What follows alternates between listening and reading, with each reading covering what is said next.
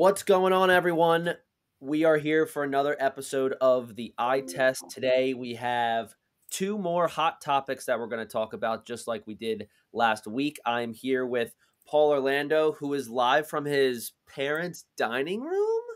My parents' dining room. I'm watching my 15-year-old family dog who is deaf as a doorknob, but he is a sweet, sweet boy. And if you hear him breathing in the background, he's just saying hi. Yeah, I saw the china cabinet, and I was like, that's totally not your house. That's screaming 1980s. Yeah, this is my mom's china. Nice. And Bobby is still in Turkey or Mesopotamia. Croatia. Yeah. He's somewhere. Mesothelioma. He's got 5 weeks left, so we're halfway done his trip, which means in 5 short weeks, all three of us, the gang, will be back, the full eye test. And we've got a lot more material coming out as the weeks go on, especially as we get closer to the foot. Oh, that's so 1980s. That's like Your parents have a wind chime. Grandfather clock. No, a grandfather clock. All right, well that means it's dinner time. The porridge is being split out. Come get your servings of oatmeal. Did your mom ever whistle when you were outside with your friends? Whistle like dinner time? Yeah, my dad did. My dad had a mean whistle, dude. Yeah. And you hear it from the cul-de-sac over and you're like, guys, I gotta go. And you just sprint home. Yeah. I was good too. My time, I think that's one reason why I'm so good at time management is because I was trained with my dad's whistle. Once you hear that, you're here. So yeah. Especially with what's it called? The start of the new NFL season. Is that how they word it? Where free agency begins? Yeah, I guess just the off-season negotiations, free agency starts. Yeah, I just thought that it had a specific term, like the start of the new NFL season. I don't know. Yeah, so I think you're right. I think the start of the league new year is technically not upon us yet. I think that's actually March 14th or March 15th. 15th is technically when the league new year begins, and that's when a lot of these guys can put pen to paper and sign new deals, or they can obviously start negotiating now and agree to terms, but nothing is set in stone until March 15th. So we're certainly going to have a free agency episode where we come up with updates on our podcast, TikTok, Instagram, any type of social media, especially our YouTube, which if you guys are watching on YouTube, welcome to another episode. Go ahead and press the like button and that subscribe button. That way you get notified when we come out with new content. Paul, we've got 2 hot topics that really came about this week. We could add a third with the Lamar Jackson and possibly Aaron Rodgers rumors that are swirling around, but we're going to focus on Derrick Henry and Derek Carr today. Okay. 2 different types of Derrick, 2 different styles of play. We're going to go ahead and start out with the Derrick Henry rumor that, honestly, that I felt like it came out of nowhere because this was not a rumor that I was even anticipating, especially this early in the season and before the draft. What are your thoughts on Derrick Henry? Do you even think that it is a viable rumor to entertain? I think it's certainly viable, and the only reason is that the Titans are kind of in this weird space right now. They traded A.J. Brown last year. They missed the playoffs this year, right? Game. Yeah. And so they're sitting here with this Pro Bowl, all-pro caliber running back, but the thing is he's getting older.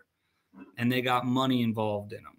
And I think Derrick Henry still runs extremely well. I know that if I'm in a redraft league, I'm certainly grabbing him in the first round. There's no way that, we're not entertaining that idea. Derrick Henry is still a stud. But from an NFL business standpoint, I can totally understand why the Titans might want to just, in a way, go scorched earth and get rid of some of their big cap hit veterans and kind of start new.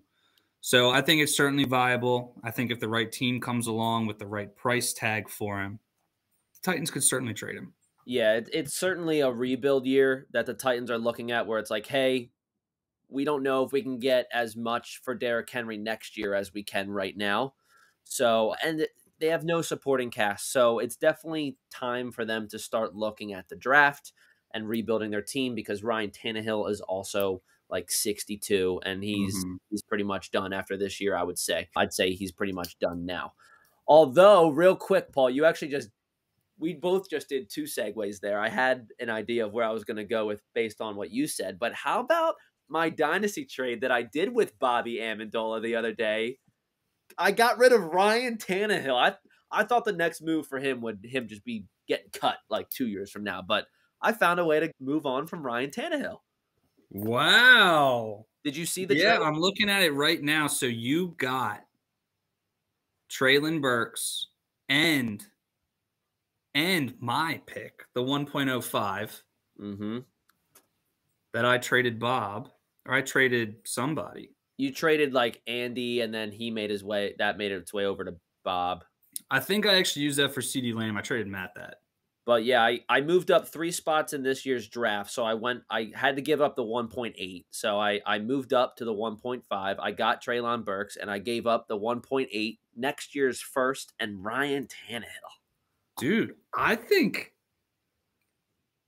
Did I win that trade by a landslide, dude? Clearly won that trade. Like, it's. I don't know what article Bob read that said buy Ryan Tannehill. Dude, I have no idea like what the deal was with that. The one thing that helps out Bob is he gained a first round pick, but it's going to be a late first round pick. I don't see myself being a bottom tier team next year. No, your team is certainly not going anywhere. You're definitely going to be competing for a playoff spot this year at the minimum. Yeah, for sure. As long as everyone's healthy. All you did, I just gave up next year's first because I moved up in the draft. Yeah, you moved up in the draft this year. You gave up a next year first. But the kicker here is you got Treylon Burks. Dude, I got Treylon Burks. Like, he's not he passes the eye test for me, and he's probably you know what Bob could have read is like the Titans are gonna start with Malik Willis next year because that screws my Treylon Burks stonks if Malik Willis is the starting quarterback. But not even really, because like the Titans, especially if they get rid of Derrick Henry, which can go to this, like they're going to look to probably like Malik Willis, show us what you got, throw the ball. Like he's going to throw the ball probably at least 25 times a game. And he'll be looking for Treylon. And Treylon Burks is the only viable option on that offense. They have literally no other pass catchers. So just off of the sheer volume and target share that Treylon Burks is probably going to get, I think that's a slam dunk for you, dude. That's not even a counter. Like, Bobby offered it to me. I thought about it for maybe 2 hours, and I was like, I'm kind of stupid for not accepting this. Like, I was trying to see the trick that Bobby had up his sleeve. But anyway, this episode is going a little bit longer than expected. Let's get back on track here. Bobby, good luck next year. I wish you nothing but health, but I absolutely ruined you in that trade.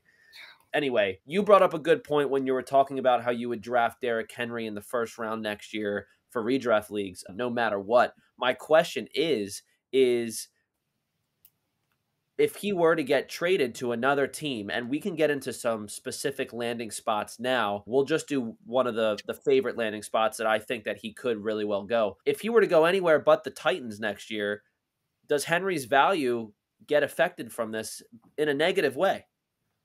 I think, yes, it will get affected in a negative way. But when I say negative, it just means that he might go from King Henry to like younger. I don't even know how to put this. Assistant of King Henry? Yeah, like he might drop down, like he might lose 30 points a year. Like it's not like it's going to be a giant. It's not like he's going to go from an RB1 to an RB2 or like a flex play. So like he's still a first round pick.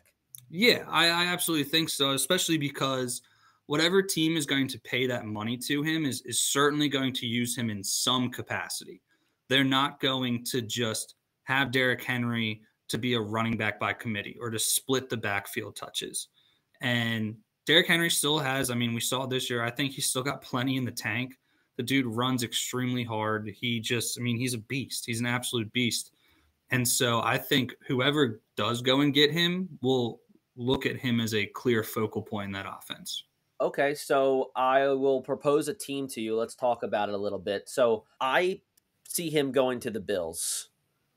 The Bills need a running back. James Cook is average, but the Bills need offensive weapons other than Stephon Diggs and Josh Allen. So I ask you this, because I bring up those other two Bills.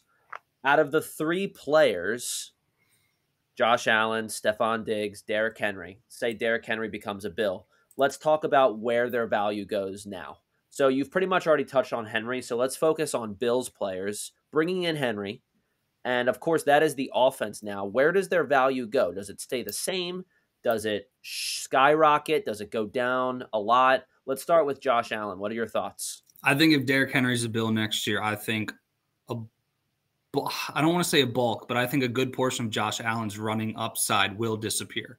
Mm-hmm. They're looking at bringing Henry in to basically be the Josh Allen. Now, Allen will certainly have his scrambles and he'll certainly have his improvised plays that he gets a good amount of rushing yards on.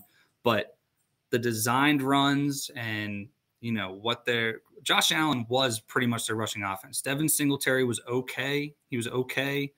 But Derrick Henry will definitely be the goal line guy. So you're looking at a lot of touchdowns for Derrick Henry.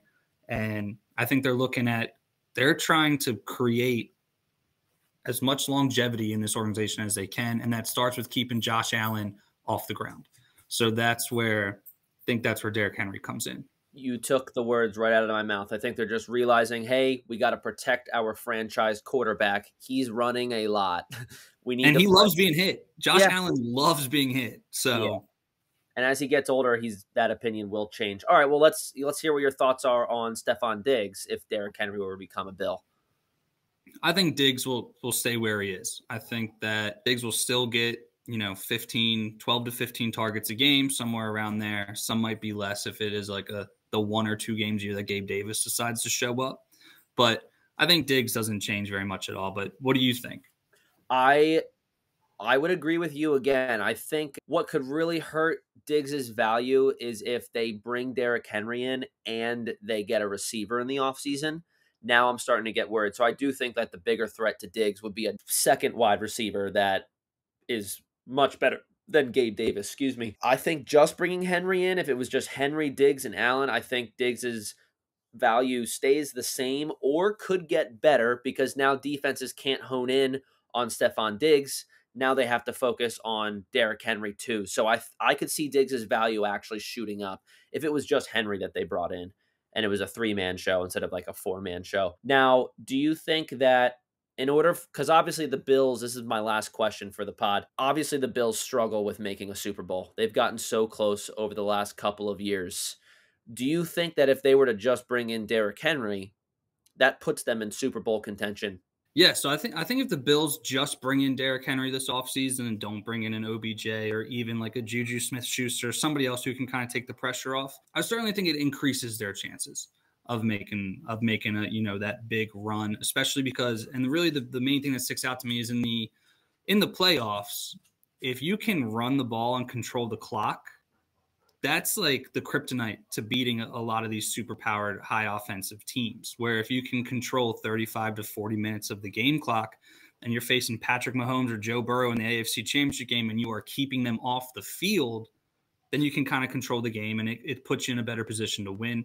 So I think it definitely increases their chances. But if the Bills want to make that giant leap to being a top 2, top 3 Super Bowl contender, they got to bring somebody in to support that passing game. Because Gabe Davis just he's not it. He doesn't pass the eye test for me. That's what I would say too. Like, I think if they really want to be in Super Bowl winning contention, Derrick Henry does not get them there. It certainly helps. And it could certainly help them lock up a number 1 seed in the AFC. Maybe. Because they get pretty darn close every single year. It definitely depends on what the Jets quarterback situation looks like in a couple of days, because my opinion could change because Bill's got some competition with the Dolphins and the Jets now. It's a soak your feet time. Yeah, I'm going to should I mute it real quick? Oh, it's just you're good. One thing. There we go. All right. Well, hey, that is a good conversation about Derrick Henry. Any other teams that you think he could land on? The other team that I think makes the most sense, and I don't even know if they want to go after him just because they're going to have to pay a receiver by the name of Jalen Waddle in the next year or so. But I think the Dolphins, if they get Derrick Henry, you get warm weather, and you get Derrick Henry, and you finally get that running game. I mean, they paid Chase Edmonds. It didn't work. They had to stick with Raheem Mostert, and they traded for Jeff Wilson. And if you put Derrick Henry on that team, you take so much pressure off of Tua. And I think the running game will just open up the deep ball even more for Tyreek Hill and Jalen Waddle.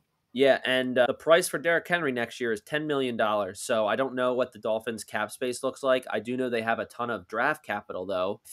I could see them going to the Dolphins for sure. And then it looks like the Eagles are like top betting favorites. I don't see it. But again, it is only $10 million. We're going to move on from Miles Sanders. So we are technically in the market.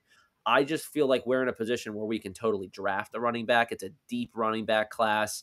We have 2 first-round picks, and I believe we have 2 second-round picks also, so we can totally find a running back. I don't think the Eagles are going to get Derrick Henry, but if he were, our offense would be absolutely unbeatable, and he would be reunited with A.J. Brown, so that would be pretty cool. Paul, we will be talking more on Derek Carr for the next episode. If you guys are watching on YouTube, please hit that subscribe button and go ahead and like the video too, because we don't really know if people like it if they don't press the button. But we certainly want you to follow along with us for more content. You can check us out on all of our social medias. The handles are listed in the description below. Everyone have a great rest of their day, and hopefully you get to work on time because you're probably listening to this on your way to work. See ya.